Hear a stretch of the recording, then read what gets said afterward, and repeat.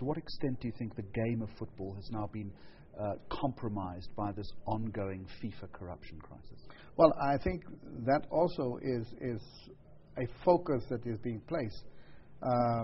FIFA has declared in the last Congress their best financial position. They have a cash surplus of 1.2 billion.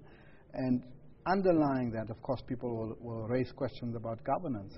Because if you have a company that can generate revenue of 4 billion and a cash surplus of 1.2 billion, there cannot be questions of governance.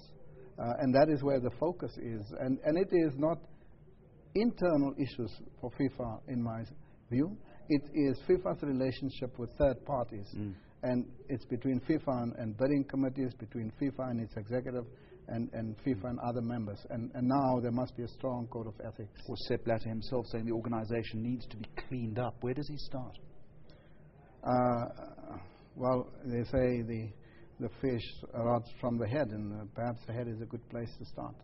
What are you saying? I'm saying that there is a strong policy position on ethics and governance, and it must be adhered to and implemented. He is the head, though, isn't he? He has a mandate. He has a 90% approval rate in the last Congress, and I think that is a strong mandate to deal with the issues.